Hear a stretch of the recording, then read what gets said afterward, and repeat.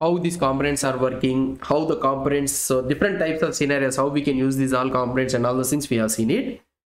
Now we are coming into the important things, that is nothing but making an HTTP request. How we can make an HTTP request. So in the vanilla JavaScript, and we are learning about the JavaScript thing and all those things, we have seen about the fetch API and also the XML HTTP request also we have seen it. So we can use those things also in the Vue.js, not a problem. We can use those things also, fetch API thing also. For example, let's say that we are having some fake JSON will be having, right? Let's open this fake JSON. I will try to show you how we can use this one. JSON placeholder, everything. How we can make a GET request, I will show the basic thing. So here we are having a post request, right? Let's say we are getting 100 posts. Now I want to make a request here in the Vue.js. How we can make it?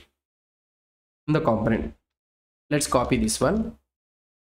In order to make a HTTP request in the Vue.js, so we can use the fetch API or anything. The recommended one which we will be recommending is the Axios library. Okay. As Vue.js is a library, everything what we need to do is we need to get it from the third party only. So Axios or anything we can use it. So this Axios we can use it both in the Node.js and anywhere we can use it. Particular Node.js and also for the browser also we can use it. Right now we are dealing with the browser, right? So we can use it this one. So these are the, so it can make XML HTTP requests. It supports the Promise API. So we can use the interceptors. We can cancel the request on the fly, so it will automatically transform the JSON data, whereas the fetch API doesn't transform this one. And XSRF support also it will be having, cross-site scripting support. How we can use this Axios thing? Let's try to see. It's a promise-based HTTP client request. So promise-based, you need to know and to understand it. Promise-based means you know about the promise concept. So it can run both in the browser and the Node.js with the same code base. On the server side, it uses the native Node.js HTTP module. So that is a different thing. So let's try to use this Axios thing. So this has so many features. Why? Because I told you, right? We can use the interceptors, we can control the response and request data, and we can modify the headers, and it supports the promise thing. So this type of things we are having. So that is the reason we will be using the Axios. So now let's go install this one. npm install Axios.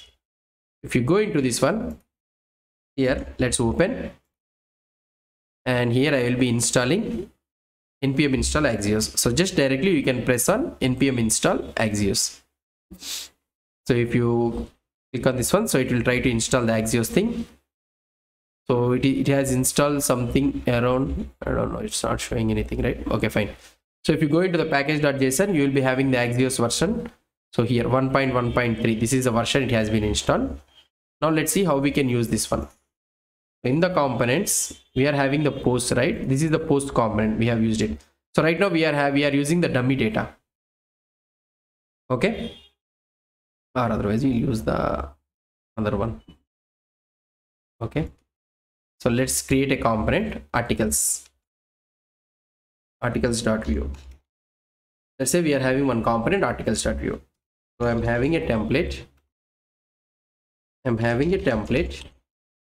So in this one, I can show the post data. So here I will be having a script tag. So here we'll be using export default. So like this we'll be having. Let's go on to the app.view, and here I will not use these all things.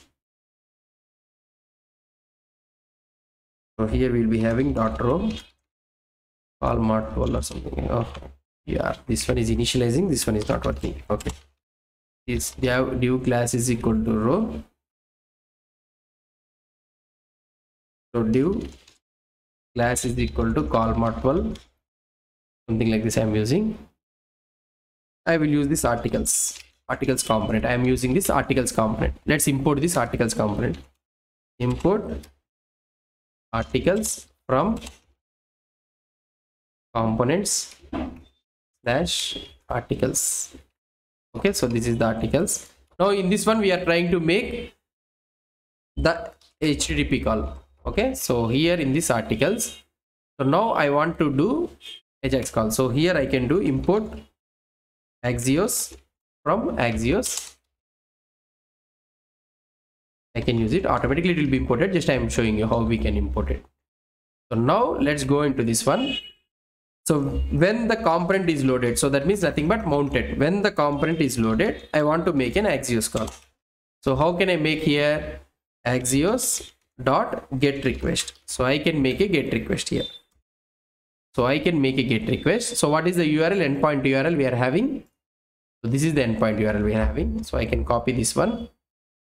So I can paste it here. So that's it. So now we will be getting, this is a promise. This returns a promise. So that means we can catch the promise using dot then. Then we can use the response. And here we can do it console.log response. So I should print the response. So that's it. So we are using the Axios and all the things, or otherwise you can use capital Axios and it will work, I think. Let's leave it like this only, not a problem. So now let's see whether it will work or not. So we are able to inject this one articles and we'll see the output. So here let's go into this one post data. Okay, so the component is loaded. Let's see that it is able to call it or not.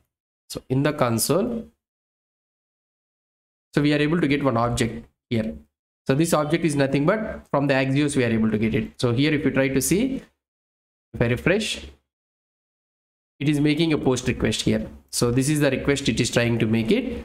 So get request it is making, and these are all the data we are able to get it. And in the console we are able to see the data also. So this is the config. So what is the type of what is the URL, what is the type of request we are trying to send. These are all the configuration. This is the response output data. In the data you will be having, these are all the headers which we are trying to send it. Sorry, which we are getting it from the servers, response headers, and these are all the request headers. And this is the status text. So the data where it is present is the dot data. So here I can use it something like response.data. Okay, so this is the how we can get it, response.data. If I try to see the output here, see we are able to get all 100 type of data. So now I want to show it here as a table. So how can I show it here is, let's take a variable. Here we will be having post data. Okay, so you can keep it as an empty or an empty array, anything you can want it. So here I can use, so when we get a response, this dot post is equal to response.data. Okay, so here, okay, we need to return this one, return. That's it. So now we got the data here. So I have initialized the data property post, and after getting the data, it's all response.data. I am storing it in post variable. Now if I want to show it here, so I can have a table. I can have a table. So it's a simple class is equal to table, right? Class is equal to table. So here we can use thead. Know what type of data we are getting it. Just I want to see it here. Title, body and ID, right? So we'll try to see only three things: title, body and ID.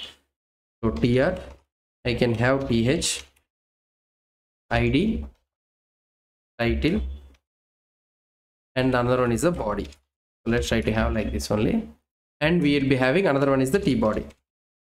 If you want, you can create a separate component for this one. You can send these all post data as a props also. So that one also you can do it. So tr we are having, so I can loop over this one. v-for is equal to post in posts, right? So this is the variable. And here if you want post.id, so id will be always unique, so you can use key is equal to post.id. And in this one I can have td. So here I can show post.id, and another one is the post.title, and another one is the post.body. So these are the details. So if you want to get the details means, so you can say that when this one vi-if I can write when the post is loaded, then only show this table. So now for the first time, if you try to load it, so for the first time it will not show you any data. For the first time it will not show you any data, and now for the afterwards when the post is loaded, see, we are able to see all the data. So this data, entire thing, we are getting it from the HTTP request. So this is how we will be making an HTTP request in the Vue.js. So this is how we'll be making. Until then, so what you can do here, so here I can show div. So when if when post is not there, loading post data, we can add something like this, loading post data, some loading icon. We'll try to see those all things. So here I can, when I'm trying to refresh, so first time you'll get loading post data, then afterwards while we are getting the data, so we can show this for now. So like this we can do it. So like this we can do it. So this is the basic introduction of the Axios request. So how we can make an HTTP call in the Vue.js is through the Axios. So what is the thing? First I have did it. We need to install first the Axios thing. Okay, so Axios. So how we can install it is the using this command npm install Axios. So you need to install using this npm install Axios, the command. It will work in your system. So you can directly install npm install Axios, and you can start directly using this import Axios from Axios. So when you want to make a get request, axios.get, and you can use this fake API, so which you have already used in the fetch API and these all XML HTTP request, and you can get the response. So store this one data property and use this data property in the template variable. So like this we can use it. So this is how we'll be making a HTTP request in this one.